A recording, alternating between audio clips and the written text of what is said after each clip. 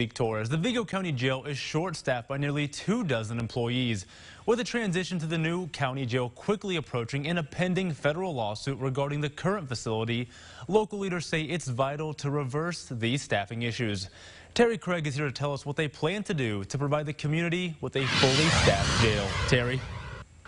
Last year, the Vigo County Council approved a 5% pay increase for jail staff, and a bigger increase could be discussed next month.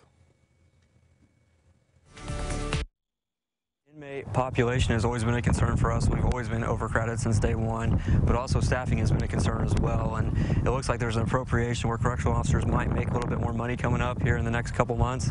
In a statement, Vigo County Sheriff John Plassi says he submitted a request for salary increases to County Council for jail staff.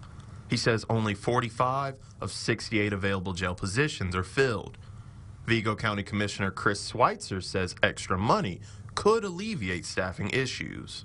Along with that extra money and also a brand new building that they get to work at and understand that they're in safe conditions with the inmates and safe conditions as employees as well, I think we're going to get people here, and I think they're going to be interested in working for Vigo County.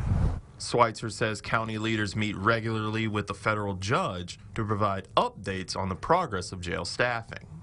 We get to meet with Judge Jane Magnus Stinson often and give her details of what's going on within Vigo County and Vigo County government and our jail. And, you know, I think we're doing everything we're supposed to do, and we're going to get there soon to having that complete.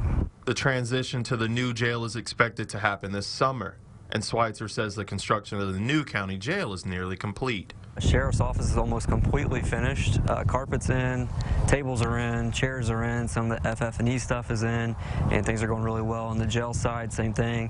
Or the mechanical, electrical, and plumbing's done. Even Joink has internet up into the building now, so things are going really well. The construction of the new jail is expected to be complete next month.